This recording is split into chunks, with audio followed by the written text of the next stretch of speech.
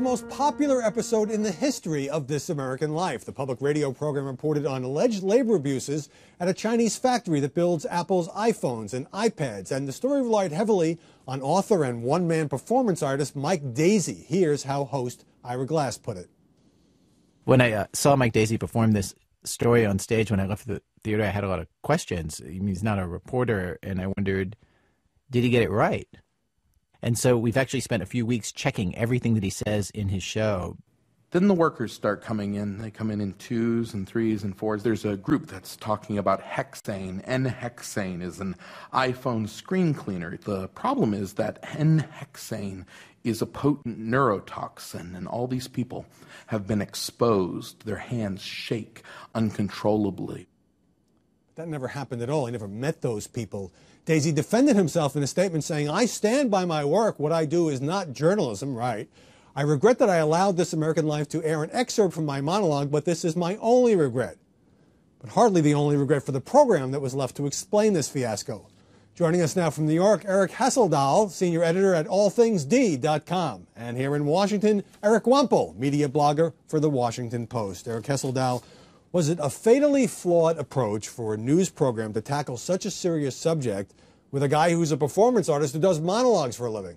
It was, Howie, and basically the reason is that we accept an admixture of fact and fiction in our entertainment products. And while Mike Daisey's monologue is definitely an entertainment product and a thought-provoking one about a discussion we need to have, the fact of the matter is that when the fact-checker for This American Life contacted Daisey, Daisey created a story where the translator, the key character here is this woman named Kathy, who served as translator, fixer, all-purpose helper in China. None of the three key anecdotes that appeared in the radio piece could be corroborated, and he lied about it. We'll get further into that in a second, Eric Wemple, but given the fabrications here, one lie piled on another, and you've written about this, where does this fit in the pantheon of media mistakes? It's pretty prominent. I think it's somewhere up there. It's definitely top 5, top 10, I would say. But I think it's also top 5, top maybe 2 or 3 in terms of how they handled it. They came out straight.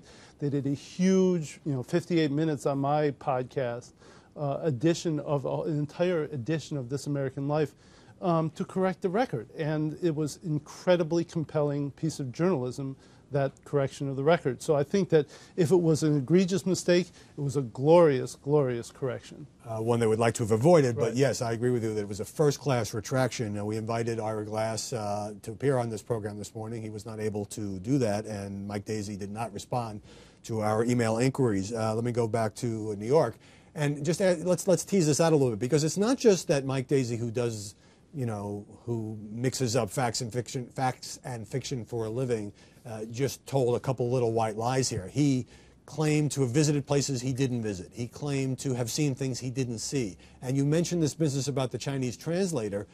He tried to prevent the This American Life from reaching this translator by changing her name so nobody could find her. That's pretty premeditated stuff, is it not?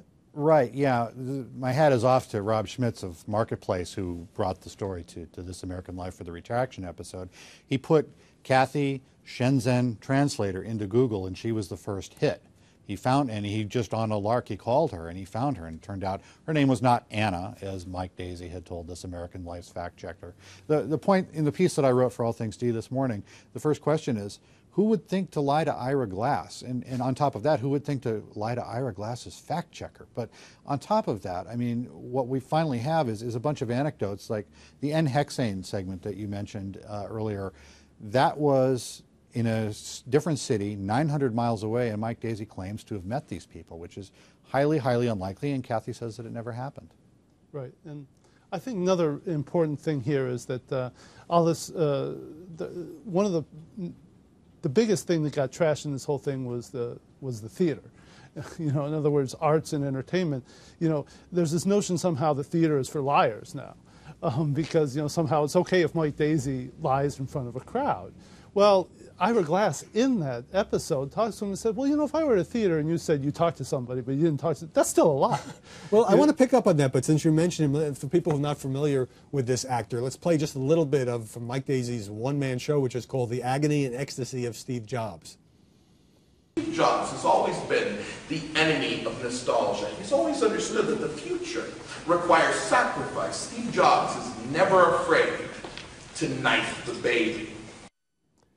He's a very entertaining fellow, yes. But if you have a serious radio show, you're gonna peg your credibility on this guy who entertains people for a living, who says he met with workers who were poisoned by the cleaner, their hands were shaking. He never met with any of them. Yeah, it's almost an impossible retrofit there. I mean, and that's what you figured out, is that this guy had been in theater after theater telling these tall tales. And so he faced a sort of a quandary. He said that he was trapped. In other words, oh, if I tell these guys, that's not true, that means I've been lying to all these people, you know, for months and months. And if I don't tell them, then this thing won't run. So he felt trapped, and it was really, that's what made the correction, the retraction, so compelling. Well, let me pick up with more of what Mike Daisy had to say. He says that you know, he's actually proud of his work because it sparked some growing scrutiny of Apple. The combination of fact, memoir, and dramatic license to tell its story, and I believe it does so with integrity.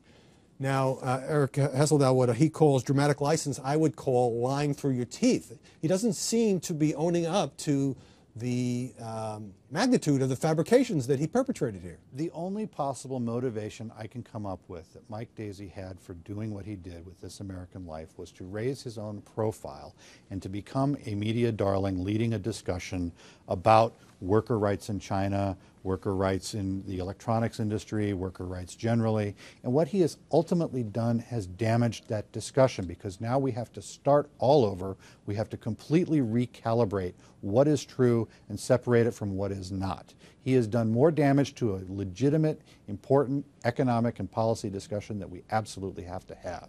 And the only reason that I can come up with is that he wanted to sell more tickets to his show and raise his media profile, and it's unfortunate.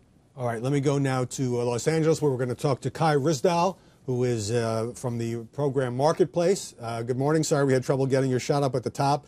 Can you take a moment, Kai, to explain how your reporter from Marketplace, Rob Schmitz, was able to blow the whistle on this scam by Mike Daisy?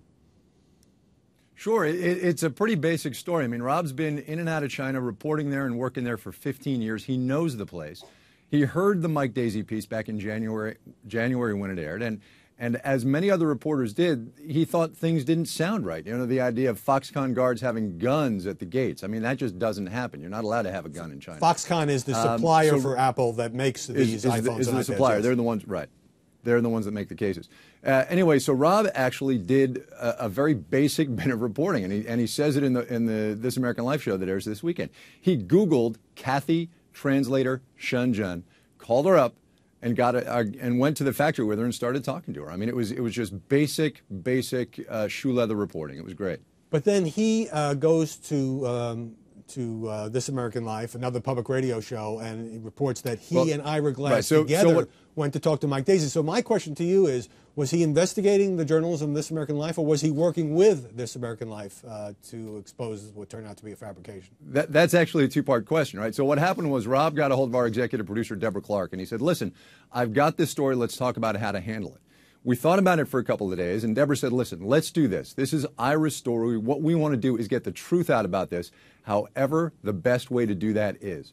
She got together with Ira. They had a couple of conversations, and they decided what they were going to do was a two-track thing. Rob would do his own story for us from Marketplace, which aired on Friday afternoon, and then Rob, in a separate editorial chain, would do the deconstruction of the thing with Ira and Mike Daisy in a joint interview in the studio. And if you heard the This American Life broadcast this weekend, the first 20 minutes is Rob laying out how he got to the truth of this, and then the last part is Ira talking to Mike Daisy about it.